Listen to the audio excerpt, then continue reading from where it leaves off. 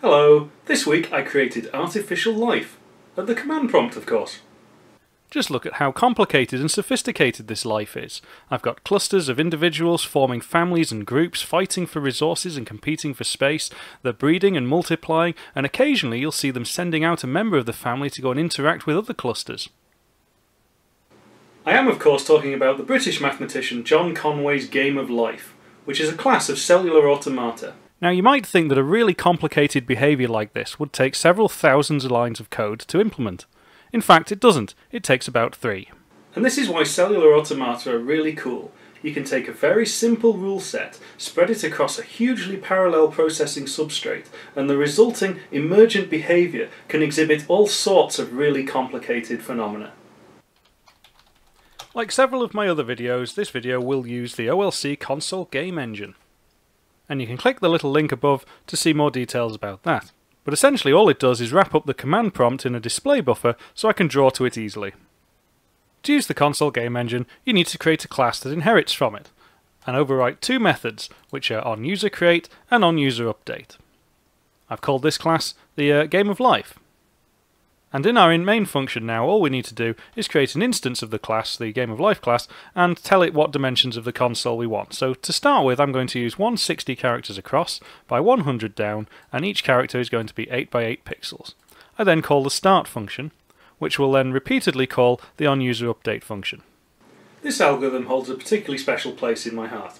For as long as there have been computers, there have been people programming John Conway's Game of Life for them. Now, for a number of years I worked in academia, and I worked in a field where we developed a technology called cellular processor arrays. These were highly parallel processing devices, and to test them we would always run Game of Life, because if we saw that it could run Life, it could probably do all of the other complicated things we needed them to do. I'm not going to go into the history of Game of Life. There's an excellent Wikipedia article that will do just that. And we'll be using this article as a source of inspiration to try out different patterns. The sheer amount of research into Game of Life is vast. Mathematicians love it, computer scientists love it, and people have proven that it's got all sorts of fantastic properties. For example, it's quite possible to set up a pattern where the little critters will move around and implement a fully functional computer. And there are other patterns which can emulate circuits, and people are using it for generating music and all sorts of interesting sequences. But fundamentally, the whole phenomena stems from very simple rules, and I mean very simple rules. And this is why it's such an interesting algorithm. How do you get all of this complex, we call it emergent behaviour, out of such a simple rule set? So how do we make cellular automata? Well, the first thing you're going to need is a grid, and in this case I'm using a 2-dimensional grid of squares, where a cell is directly connected to its immediate neighbours. Every cell in the grid executes a program, and all of these programs are identical, but they operate on local data. Each cell contains a memory which can be used to store its current state. And for Game of Life this is very simple, it's simply on or off. But it could be much more complicated. Each cell has the ability to interact and communicate with its neighbours. And finally, but this is the most important part, all of the cells run a program, but they all run the same program. And they all run the same program synchronized with each other.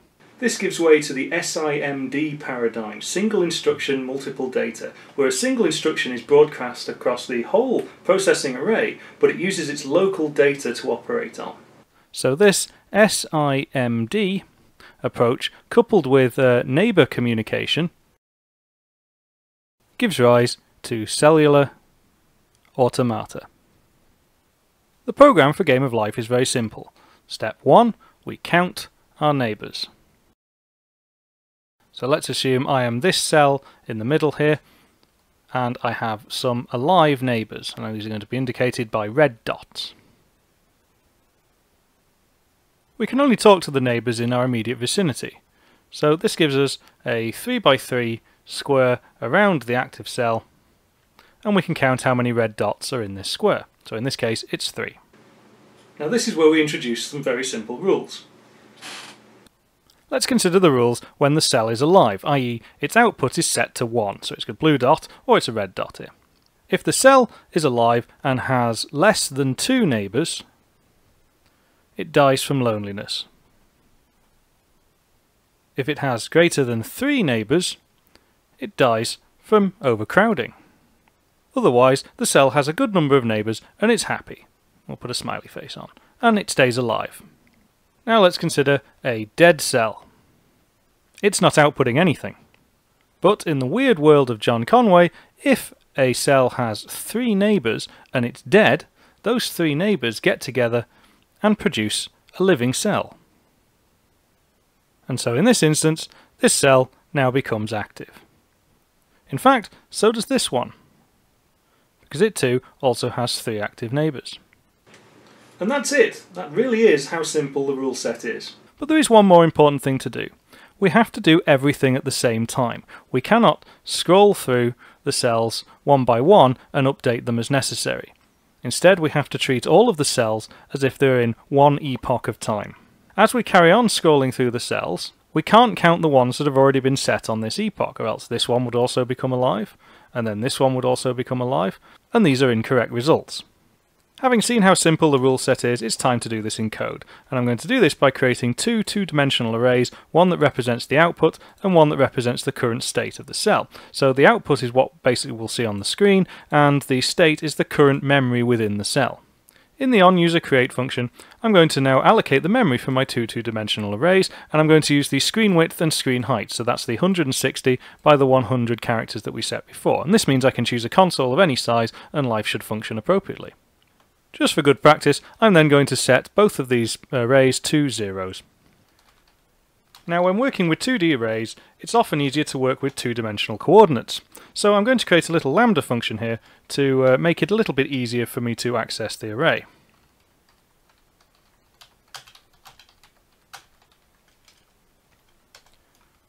And in this case I want this lambda function to return the value of the output array depending on my x and y coordinates. I'm using the screen width here to multiply by the y. And we're going to treat the onUserUpdate function as if it's a single epoch, so every time this function is called, we're going to do a full update of the entire array. But before we start to modify the state of the array, we need to store it in the output. So now we're free to interrogate the output and change the state of the cell. I'm going to use 2 nested for loops to iterate through all of the cells, and you'll notice I'm starting them from the coordinates 1, and I'm going to the screen width -1 and the screen height -1. I'm doing this to avoid reading memory which isn't there.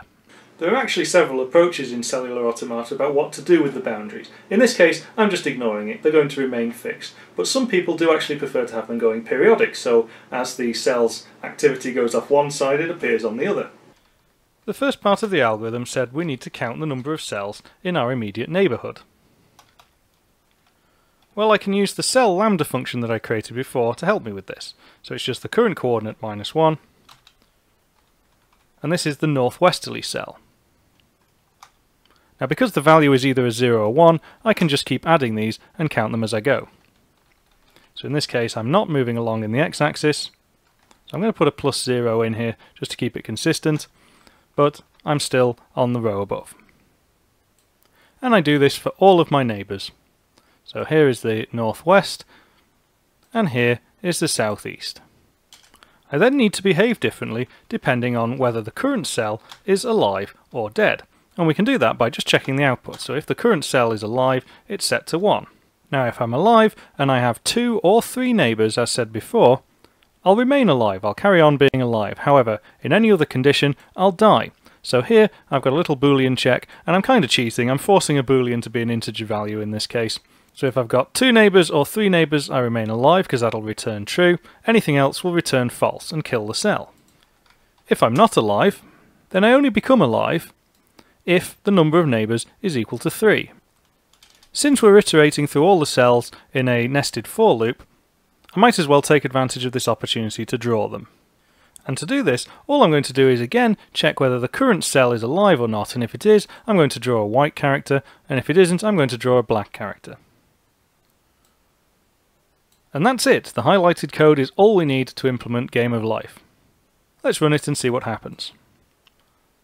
So we can see the console has popped up, but hang on, there's no life. Oh dear. Well, that's because we haven't got any starting cells. We initialised all of our memory to 0 to begin with. Well, we need some cells to breed to produce a new cell.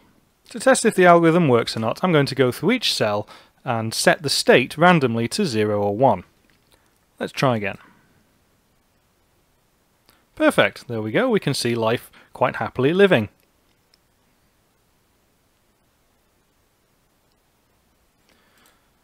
I'm going to add a little bit of input handling code here to check whether I'm holding down the space key, because I only want life to evolve if I'm holding the key down. This allows us to stop it and analyse it. So I hold the space down and let go, and we can see life stops. As people began to study the game of life, they realised that certain patterns exhibited certain behaviours. The Wikipedia article lists some of these, and I thought it would be fun to try and study them more closely.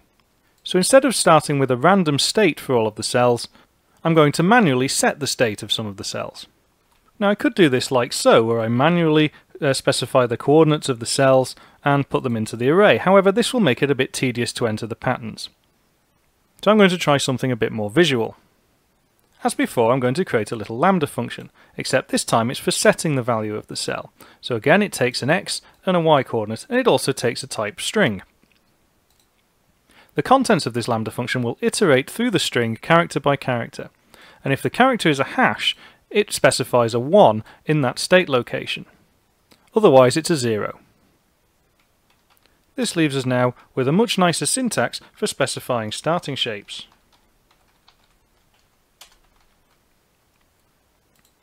Where I can visually see what the shape should look like to start with. Let's have a look. This is the arpentomino.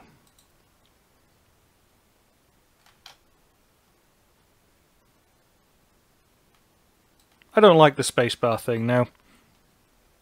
And instead, I'm just going to slow the thread down with a weight. So from that starting point, we can see it grow. And we can see we've got some spinners and some gliders. The gliders are the ones that travel a great distance.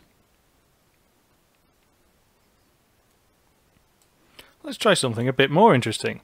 The Gosper glider gun. This is an example of an automata producing something with a more usable output. Let's take a look. So here we can see there's some bouncing back and forth between two starting points, but it continuously emits gliders. Our little life forms have managed to create a sequence. And don't forget, this really complicated behaviour is implemented with just 2 if statements. Mathematicians also found out that it's possible to have patterns which exhibit infinite growth. Let's have a look at this one. This one's all implemented in a single line.